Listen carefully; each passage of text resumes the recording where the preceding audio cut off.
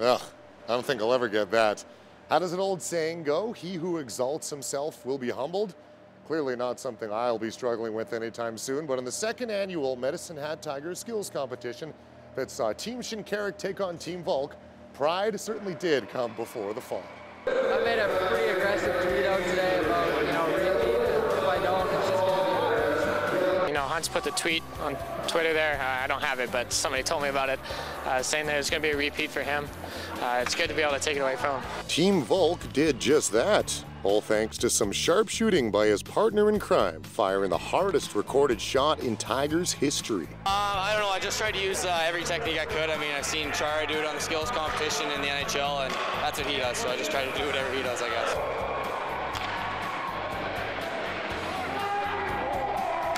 We come 10 doing this stuff, I mean, he won it, so good for him. Pumping up the crowd, the shootout at the end, fantastic job what he did. I think he was probably MVP for our team tonight for sure. Lear wasn't the only one under the gun, as Captain Shinkaruk saw the outcome of the most accurate shot. I put my money on him, that's kind of why I put myself in that competition. I knew he was going to save my back, so. I felt the pressure there when I was going, especially the first time when I just hit 3 targets, but. As for fellow line mate Elgin Pierce, he didn't fare as well. Just a little embarrassed by the way it was going, and then he tried to make a joke out of it. No, but he's such a good shooter. I think he was just mad at himself. Gavin Broadhead shared his secret to winning the fastest skater. I think it's how you get your skates sharpened.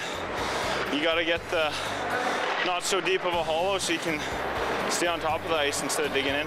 And showtime meant go time for creativity.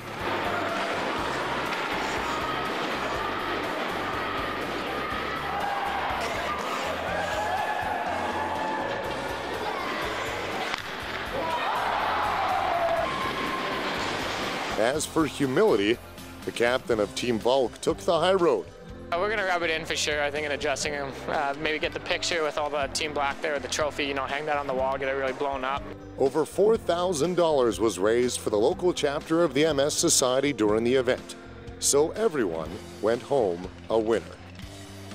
For Shaw TV, I'm Dave Dawson.